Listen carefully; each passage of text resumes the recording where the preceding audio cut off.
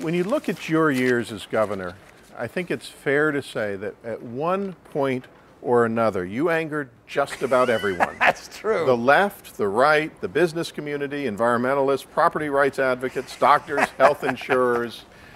Was that by design? No! I said what I thought, and it was refreshing. I'm not actually sure I ever could have gotten elected governor because I said what I thought. I didn't make campaign promises for the sake of telling people what they wanted to hear.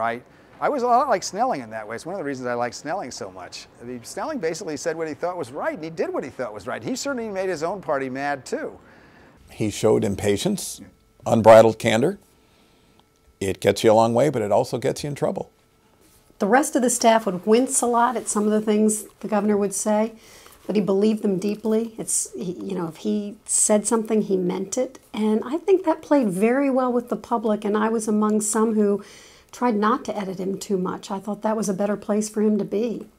And people did like it. People really do like it when you say what you think and when you do what you think is right. And they'll forgive you if you're wrong, if they think you're wrong, if they believe you're doing it for principled reasons. And I am a reasonably principled person, and I almost always, sometimes I didn't do the right thing. Sometimes I said things I most certainly shouldn't have said. The fact is that you cannot be a good governor without unbelievable staff, which I was lucky to have throughout my time. I think part of the reason was that I gave them a lot of room.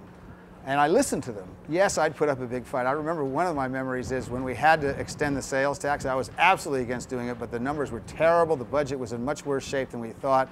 Snelling had raised the sales tax, and it was due to sunset. And all of a sudden, all 6 of the most senior people in the office came in and sat in my office, unscheduled. And I thought, oh, hell.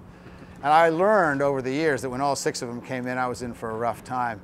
We had to fight for 2 days, but they finally made me say uncle and admit that we had to raise the sales tax. The only time I ever called a special session. So even though I'm a stubborn guy and I have, you know, things that I believe in firmly, I did listen to my staff, and the fact that I was willing to respect them as human beings and not think I was a bigger deal than they, I think really made the governorship a success. Not so much because of me, but because of them.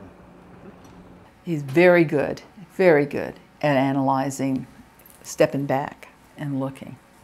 He sometimes he jumps too quickly but that was a very interesting combination of traits with him. He cares passionately about his issues.